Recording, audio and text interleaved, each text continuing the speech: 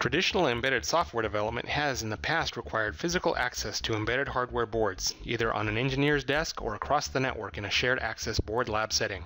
Software engineers would write code on development hosts and use cross-compilers to create executables to be tested and debugged on embedded hardware. These embedded hardware boards were often expensive and unreliable prototypes requiring power cycling to recover from faults. Recently, manufacturers have made available more robust and finished embedded hardware at lower prices, and many of the more capable boards now ship with a version of Linux. Some of these embedded hardware boards have also simplified the development infrastructure required, consolidating or eliminating many parts of the setup, all the way down to boards requiring only a single cable to the development host. To further simplify and drive down development costs requires getting rid of the embedded hardware board altogether.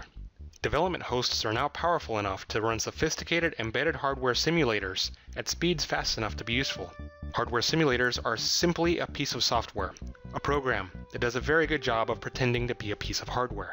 The simulator runs on the development host and provides the illusion of real hardware without the cost or infrastructure required.